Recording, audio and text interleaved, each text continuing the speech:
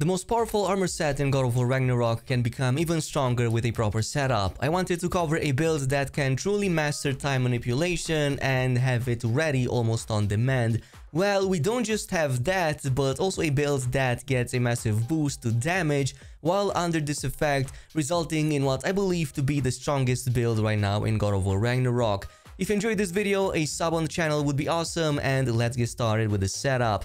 Now, this build excels in slowing down time at almost every turn. Between the armor, weapon attachments, the relic, and the various enchantments, we'll have several ways to slow time very often in fights, get more damage during this effect, and then quickly regain the cooldown that we just used, and just repeat this all over again. This also turns arguably one of the best skills, the Furious Simulation and the Glacial Permafrost, into abilities that themselves can also stop time.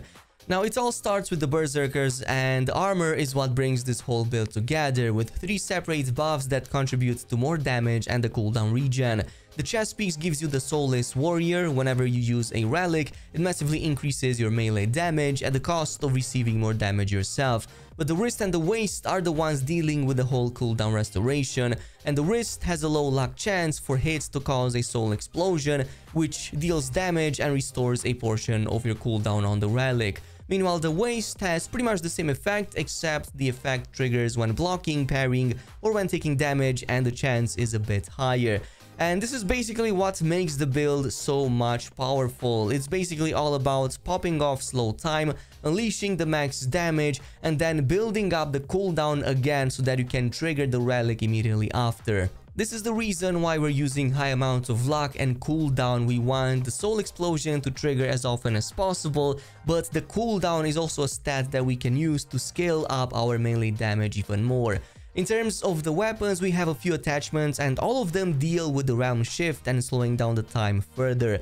One of them is the Grip of the 9 Realms for your Leviathan Axe, and this will cause a realm shift for around 1.8 seconds to pop anytime you turn on your Glacial Permafrost. You get it, by the way, from the Berserker fights in the Forbidden Sands right here in Alfheim, but it's basically the equivalent of the pommels of the 9 Realms that we used for the other weapon. In fact, all weapons, including the shields, have their own versions of the 9 Realms variant to slow time on their respective skill usage.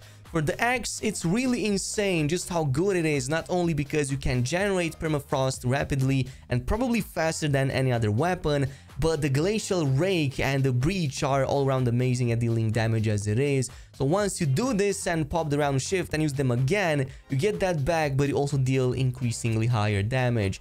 The pommels for the blade are the ones that we talked about previously, also from another Berserker encounter this time around in Vanaheim, very close to this pilgrim landing area right here. A big advantage of these skills is the fact that they also interrupt enemy attacks, including the charged and the red ones, so you can effectively use this to just interrupt them, then pop the slow time and further deal more damage and build up the replenish on the relic again. We can't, of course, talk about weapons without also including the shield, and there's one option for it called the Round of the 9 Realms. You do have to finish the favor called for Vanaheim when first reaching the crater. It's kind of like the main story, so to speak, in that location, so totally worth doing. This one further provides a third way to slow down time, which is going to happen whenever you parry or block. And I already made my case why I think the Dauntless Shield is by far the best, even on the higher difficulties, but you can totally go with a different one with no issue if you want that. I just prefer this one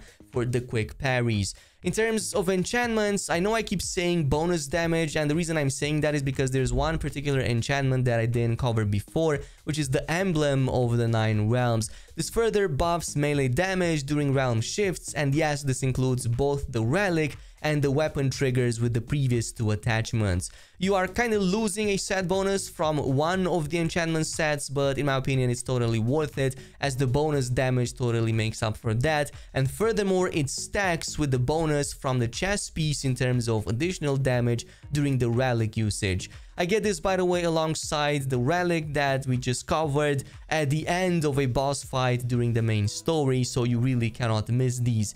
For some of the other enchantment options, we have the Asgard set. This is going to make your weapon triangle attacks to do more damage and also scales with your cooldown, which is awesome. As I've said previously, we are going to use the cooldown to further scale up our weapon damage. You get these, by the way, from Remnants of Asgard as one of the endgame activities once you finish the main story. So for that, you can check the video before this. And obviously the Muspelheim set, I talked about this before, how good it is at further buffing the weapon gauge buffs, so you really don't want to miss these from the Muspelheim final trials. And by the way, if you happen to have multiple of them outside of just 3, I totally suggest to go with all of them that provide extra cooldown and extra luck, so we can get the Soul Eruption a lot more often. Now, the overall strategy, including when fighting berserkers like the king in this case that I'm fighting on the No Mercy difficulty, is to pop a few strong attacks until you build around half of the gauge and then quickly activate the slow time relic. The reason for that is because you really don't want to waste too many shots here that could otherwise regen the relic, so pop that off early. During those 6 or so seconds you have under the effect, you will likely get at least a few soul explosions to give you an additional chunk of relic regen back, plus enough weapon gauge to further trigger another almost 2 seconds with the weapon at the end of that duration for more slowdown time. From this point on, what I like doing is using that Dauntless Shield. There's just so many attacks in their patterns that can be easily, well, in this case, interrupted with a proper parry. Even the ranged ones, you just have to get the timing right, and it's a matter of practicing and like just fighting them over and over again. At the point that you might not even get any damage on you if you do this right. So like a lot of attacks over there that are telegraphed, but you might also want to interrupt them when they jump up into the air, maybe throw an attack, otherwise you might risk getting one-shotted by one of its abilities. Now, if you want to get the armor and are convinced you want it, you can actually like get most of it before even finishing the main story, and let alone the entire track for the berserkers. So you get the chest piece from the Barons in Alfheim, the boss fight right here, which is basically made out of the main enemy plus 2 adds, and I highly suggest taking down the adds first, as they are way more annoying than the main fight. The waist guard, you get it from the berserker in Midgard, south of Tyr's temple, quite soon after finishing a main story over there the second time you visit, so you will want to get this. But the wrist armor is the one you get only after the main story from the Mist Fields in Niflheim.